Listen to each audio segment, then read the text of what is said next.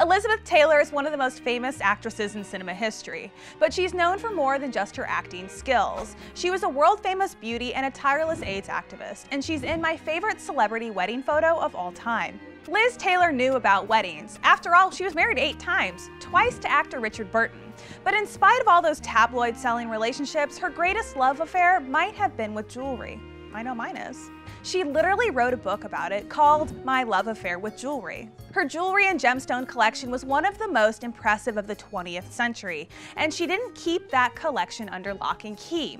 Liz Taylor wore the pieces out and about for decades, sometimes even as part of her costumes in films. Much of her jewelry was gifted to her from various husbands, some she bought for herself or others, but almost all of the items have incredible stories attached. Very sweetly, one of the first pieces of jewelry she ever bought was for her mother, Sarah. Little Liz was a child actress with small parts in a few films in the early 1940s, but she got her first big break when she was only 12 years old, and cast as the lead in the movie National Velvet. Now a working woman with cash of her own, she bought this brooch as a Mother's Day present. Makes me feel guilty about how I spent my first paycheck. Of course, it's costume jewelry instead of a brooch crafted with real diamonds, but this early purchase ended up sparking a lifelong passion for collecting the good stuff. There's even video evidence of Liz Taylor receiving some of her most famous pieces. Her husband at the time, producer Mike Todd, gave her this diamond and Burmese ruby suite from Cartier while she was swimming in the pool, and a friend just so happened to catch the moment on camera. Branded with names like Cartier and Bulgari, her taste in jewelry was clearly pricey. But Liz Taylor is famed as a collector in large part because she had a good eye for beauty and craftsmanship.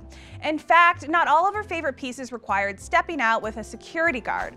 This favorite pair of earrings was made of paste. Of course, her husband Mike later got them copied and set with real diamonds. Speaking of real diamonds, this out-of-control gold and diamond necklace featuring a lion with emerald green eyes is not a subtle look. Created by Van Cleef & Arpels, it's known as the Granny Necklace, purchased for Elizabeth by Richard Burton after the birth of her first grandchild, when she was a mere 38 years old. Wow.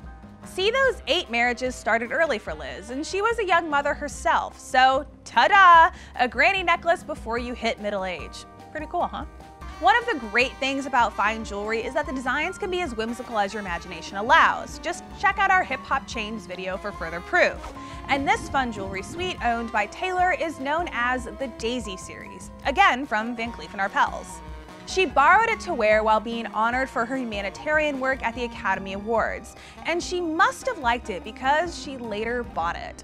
Some of the gems in her collection were real humdingers. Richard Burton bought Liz the Krupp diamond, a 33.19 carat gemstone she wore as a ring, which is pretty much the most baller way to wear a diamond that large. Needless to say, she had some pretty strong fingers. Another huge gemstone she owned is even named after her, and Richard. The Taylor Burton diamond is 69.42 carats and was bought by Burton for just over $1 million. Here she is taking it out for a spin at the Academy Awards. After they split for the second time, she sold the diamond, with part of the proceeds going to fund a hospital in Botswana, the country where their second marriage took place. She also owned gemstones with historic backgrounds. You can even find them in the portraits of royalty.